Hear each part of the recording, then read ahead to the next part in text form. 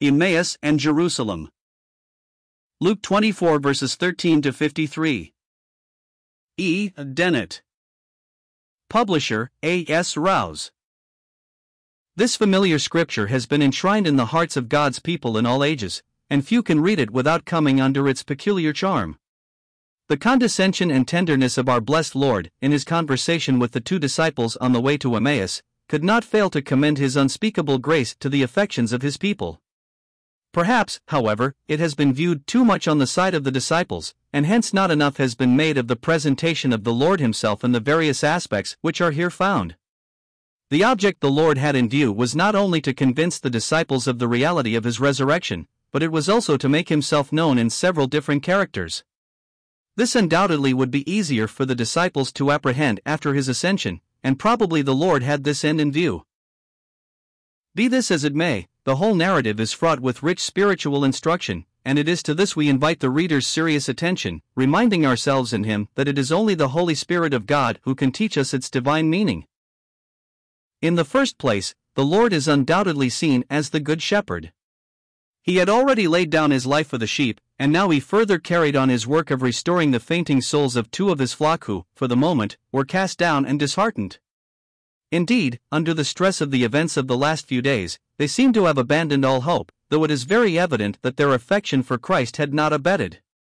They clung to him still, but unable to deal with the facts, as they thought, which had arisen, they turned their backs upon Jerusalem, and were on their way to a village called Emmaus, which was from Jerusalem about 60 furlongs. We read that they talked together of all these things that had happened, and the darkness of doubt spread its heavy pall upon their spirits. The Lord had arisen, though they knew it not, and he saw the state in which these two faithful followers of his had fallen. If they loved the Lord, as they certainly did, he loved them far more, and thus with the object of dispelling their doubts and fears he himself, while they communed together and reasoned, drew near and went with them. Whether by divine power or otherwise, their eyes were holden that they should not know him. This was necessary for the work the Lord had in view of restoring their souls. It should be a great help to all who seek to shepherd the Lord's people, to those who are pastors by a divine gift, to notice the method of the Lord's dealing with these two erring saints. He himself knew all their thoughts and the cause of their trouble, and yet he elicits by his questions what was in their minds. In other words, he led them to empty their hearts before he speaks a single word. He might have said at once, "Here am I, as risen from the dead," but he sought first to bring them into a right state of soul for the apprehension of the truth of his resurrection. Thus he commences with them by asking, "What manner of communications are these that ye have one to another, as ye walk, and are sad?" In reply to this, one of them, whose name was Cleopas, expressed his surprise by saying, "Art thou only a stranger in Jerusalem, and hast not known the things that are come to pass in these days?" The Lord simply replied, "What things?"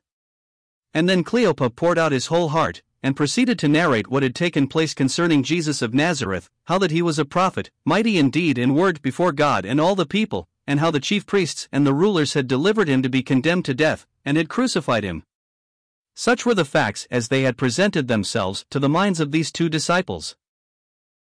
Having given these, Cleopas goes on to speak of the effect of these things upon themselves. With great sadness he adds, "But we trusted that it had been he that should have redeemed Israel, and beside all this, today is the third day since these things were done, that is the day upon which they had been led to expect his resurrection."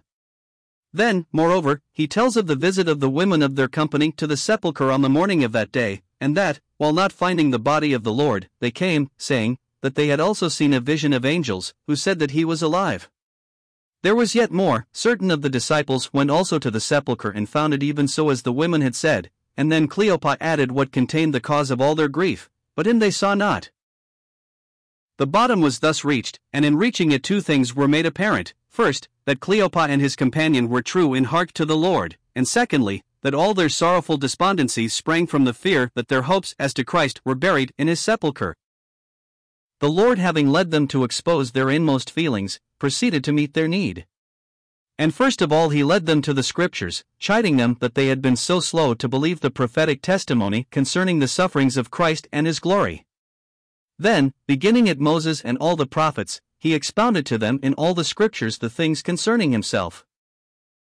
It may be well to pause for one moment to point out that the wisdom of Christ, as thus displayed, should be a guide to us in dealing with souls in their difficulties.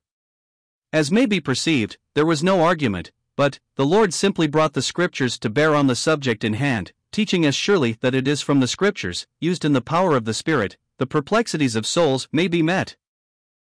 During this conversation they had arrived almost at their destination, and Jesus made as though he would have gone further. He knew the state of their souls, the effect his teaching had had upon them, that, as they afterwards confessed, their hearts had been burning within them while he talked to them by the way, and while he opened to them the scriptures, and that there was yet further work to be done before their restoration was effected. That further work was the revelation of himself. When, therefore, he made as though he would go further, it was but to bring out the request, which he knew would be forthcoming, that he would abide with them. And so energetic were their desires that they constrained him, saying, "Abide with us." The word constrain is a strong one, its force is, that they would take no denial. Not that the Lord needed constraint, he was only too willing to respond to their request, but nothing delights his heart more than to be constrained by his people to enter in and abide with them. Nay, he often knocks at the door of our hearts for admittance, and nothing ministers greater delight to him than listening to his voice, judging ourselves for having kept him outside, and thus opening the door for him to come in and sup with us, and we with him. In this case he went in to sup with them, for he sat at meat with them. How much, we might say, they would have lost if they had not constrained him to enter. So with ourselves. Does he not often draw near to us, and yet we miss the enjoyment of his presence because we do not constrain him to enter and abide with us? But if he condescend to sit at meat with his own, he must at all times take the first place. He must be supreme in every circle in which he deigns to enter. Let us remember this when we desire his presence. Thus he took the bread, and blessed and brake and gave to them. No doubt, they had often seen him do the same thing when with his disciples, but whether so or not, the simple act of our blessed Lord was used to open their eyes, and they knew him, and he vanished out of their sight. But why did he depart so quickly when, as we may be sure, they would have given all they possessed, little or much, to detain him for further conversation? The answer is, that his work was done, he had found his wandering sheep, and he had restored their souls. It will be thus seen that their restoration was complete, for the mark of a good state of soul is the enjoyment of the Lord's presence. Like Mary, they had seen the Lord and they were abundantly satisfied. The proof of this is seen in that they go back to the place which they ought not to have left. A very important lesson may be gathered from the way in which the Lord dealt with these two disciples. It is that all doubts will be dispelled by the manifestation of Christ to our hearts, and that the revival of Christ in the affections is the sure sign of restoration. No doctrine will effect this, no clearness of teaching, no demonstrations from the Scriptures, but what we all need is that Christ should be known and be paramount in our souls. The next character in which Christ reveals himself in this Scripture is as the second man out of heaven, 1 Corinthians 15 verse 49. He was the second man when born into this world, and for God he displaced all others. In him alone of all the millions of men who existed when the Lord came into the scene, God found his delight. As indeed seen from the song of the angels at his birth, glory to God in the highest, and on earth peace, good pleasure, as it should be, in men, that is, in the one who had been born into the midst of men. But though he was ever the second man from his incarnation, he was not in the condition of the second man until the resurrection. To remember this will help us in what follows. The two disciples of Emmaus, after the Lord had made himself known to them, rose up the same hour and returned to Jerusalem, and they found the 11 gathered and them that were with them, saying, The Lord is risen indeed, and hath appeared to Simon. And they told what things were done in the way, and how he was known of them in the breaking of bread. They had come with overflowing hearts, longing to tell what they had heard and seen, but they found those who were gathered together with overflowing hearts also, testifying to the resurrection of their Lord. We do not wonder, therefore, to read, as they thus spake, that Jesus himself stood in the midst of them and said unto them, Peace be unto you. We say we do not wonder, because hearts filled to overflowing with himself will always command his presence. It is our response to his love that constrains him to reveal himself to us. Whenever we speak to one another of Christ, he will always be one of the company, see Malachi 3 verse 17. Do our hearts long for his presence? Then let us speak together of him more. The first words he uttered were, "Peace be unto you," for he had made peace through his death on the cross, and in the joy of his heart he bestowed it upon them. It may be well to notice that our natural feelings are often in conflict with faith. It was so with the disciples at this moment. In the first place they were terrified and affrighted, and supposed they had seen a spirit, and afterwards they did not believe for joy. Both their fear and joy, their natural emotions, were hindrances to faith, but it should be added that emotions produced by the Spirit of God are helps to faith and not hindrances. But mark how tenderly the Lord dispersed their doubts and fears, and what pains he took to convince them of the reality of his resurrection. So gently he says to them, "Why are ye troubled? And why do thoughts, reasonings, arise in your hearts?" Then with infinite grace he says, "Behold my hands and my feet, that it is I myself." Doubtless he submitted his hands and his feet to their inspection because of the marks of the nails, wherewith he had been fastened to the cross, and then, moreover, he even said, "Handle me, and see, for a spirit hath not flesh and bones, as ye see me have." Going still further, he showed them his hands and his feet, and finally, to chase away the lingering fears that obscured their vision, he said, "Have ye here any meat?" In response to his question they gave him a piece of a broiled fish and an honeycomb, and he took it and did eat before them, the blessed Lord, as the risen man, condescending to share the food of his humble followers. All this was done to show to his disciples that he was a real man risen out of the grave. That indeed, as we have before said, he was the second man out of heaven. But notwithstanding he had in every possible way proved to them the reality of his resurrection, he was not content that their faith should rest upon the evidences of their senses, for he proceeded to teach them that what they had seen was in accordance with his own words, and that it was simply the fulfillment of the things which were written in the law of Moses, and in the prophets, and in the Psalms, concerning him. Surely we may learn from this the exceeding value of the Scriptures, and that all the claims of men and all the views which they propound must be brought to the test of the written Word of God. If the Lord himself did not dispense with the Scriptures, much less can we, and it behoves us to attend to their teaching in a dark and evil day. But in the whole scene the Lord reveals himself as pointed out, as the second man out of heaven, and, as St. Paul teaches, all who believe in him are of his order. For he says, "As is the heavenly, such are they also who are heavenly." And as we have borne the image of the earthy, as we still do in our mortal bodies, we shall also bear the image of the heavenly, that is, when we are raised from the dead and possess bodies like unto his glorified body.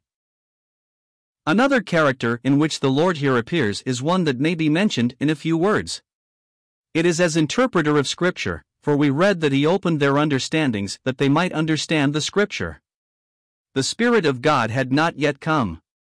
After Pentecost he was the teacher, as the Lord himself said, "But the Comforter, who is the Holy Ghost, whom the Father will send in my name, he shall teach you all things," etc. John 14 verse 26.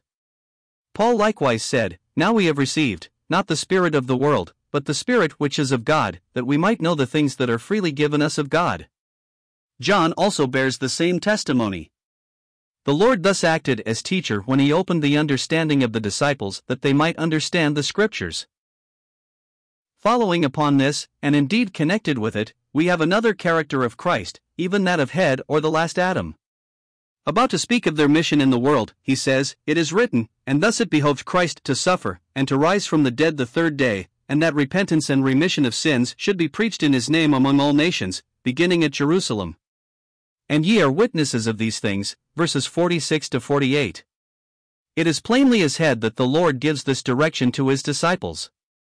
But before entrusting to them this commission, he pressed upon them that the facts of his suffering, death, and resurrection were in accordance with the Scriptures. Thus he says, "It is written, and it is well for us all when we are grounded upon what has been termed the impregnable rock of Scripture." Resting on this foundation, opinions may come and opinions may go, but they will never be able to disturb the divine certainty of the soul that is able to say, "Thus it is written."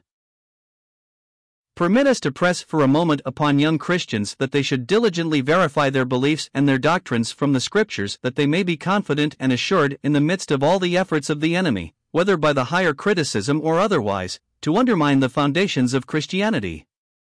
If the Lord put his disciples upon "Thus it is written," much more do we need to repose upon the same divine foundation. The mission of the disciples was simple. It was that repentance and remission of sins should be preached in his name among all nations, beginning at Jerusalem. They were, moreover, to be witnesses of the things which they had seen and heard. Before we speak of the power which was necessary for the execution of their mission, we would call attention to its terms. They were to preach repentance and remission of sins in the name of the risen Christ, not, be it observed, remission of sins only, but also repentance, without which remission of sins could not be received. For repentance leads to self-judgment and confession, and thus produces the state of soul in which forgiveness of sins can be received and enjoyed.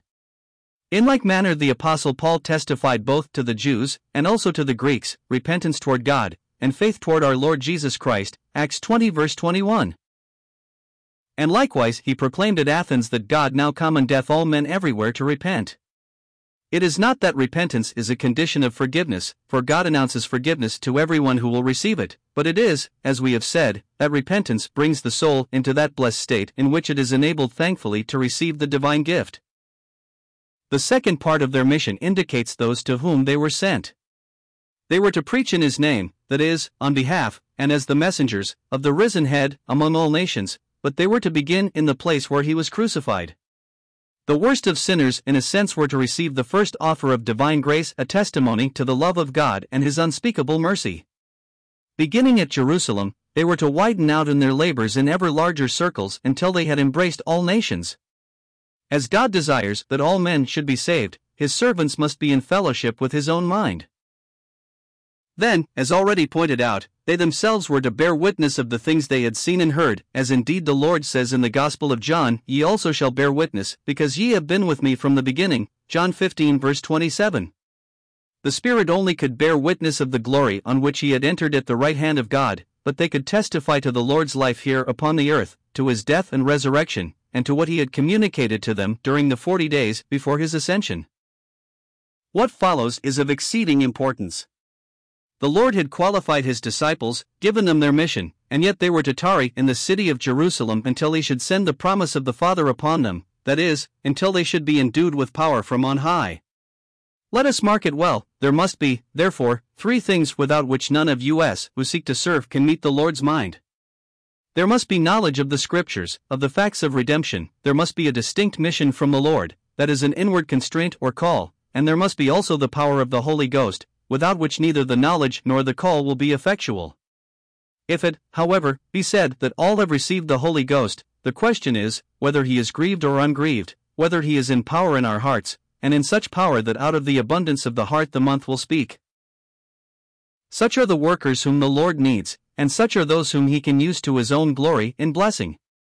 We thus read that they were all filled with the Holy Ghost, and they spake the word of God with boldness. Acts 4 verse 31.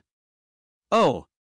That the Lord would raise up many such servants in this day to use for the exaltation of Christ and for the conversion of many souls. In conclusion, the Lord presents himself as priest. We read that he led them out as far as to Bethany, and he lifted up his hands and blessed them. And it came to pass, while he blessed them, he was parted from them, and carried up into heaven, verses 50 to 51. The significance of this action in lifting up his hands and blessing them may be gathered from a scripture in Leviticus 9. There we read that, after having offered the several sacrifices according to the divine command, Aaron lifted up his hand toward the people and blessed them, and came down from offering of the sin offering, and the burnt offering, and peace offerings, v. 22. All these offerings shadow forth the one sacrifice of Christ, for he was both sin offering, burnt offering, and peace offering. Indeed, he is the antitype of all the sacrifices found in Leviticus. Bearing this in mind, we shall see the wonderful correspondence between the action of Aaron and that of our blessed Lord. The Lord had completed the offering of his sacrifice, and his resurrection was the demonstration that God had accepted it, nay, that he had been fully glorified by it, and so glorified that, in the joy of his heart, he came in and raised from the dead the one who had endured the whole weight of his glory upon the cross.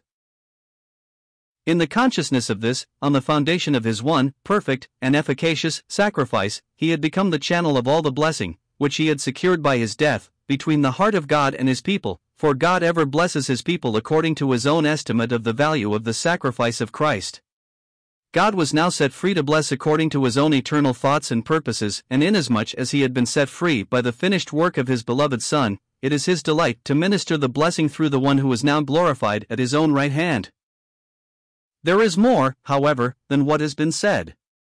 We have seen that Christ is here presented as priest, and it is as priest that he lifts up his hands to bless his own.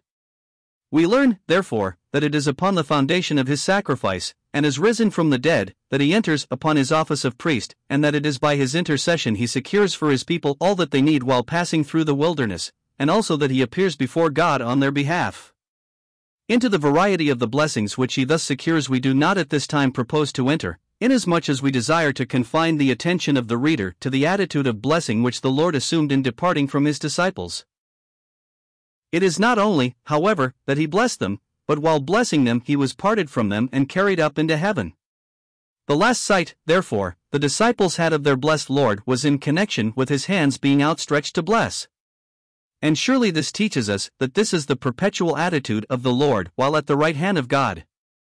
Think of it, beloved reader, for one moment, that not only has the Lord his eyes upon his beloved people, but that also his hands are, so to speak, ever stretched out over them in blessing. What consolation to the heart weary with difficulty and strife, what sustainment for the weak and despondent, what cheer for the sick and afflicted, and what a ministration of comfort for the bereaved, to look up beyond all the darkness that may have for the moment enshrouded them, and to see by faith the blessed Lord with his hands lifted up for their blessing. Surely a sight of this will fill the hungry with good things, and give songs in the night to the pilgrim through the wilderness.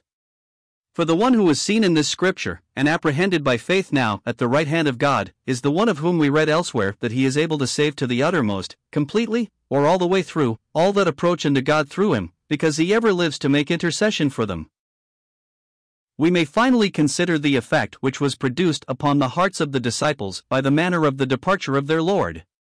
That they were deeply impressed, nay, wrought upon in the power of the Spirit, is clear from the fact that they worshipped him and returned to Jerusalem with great joy.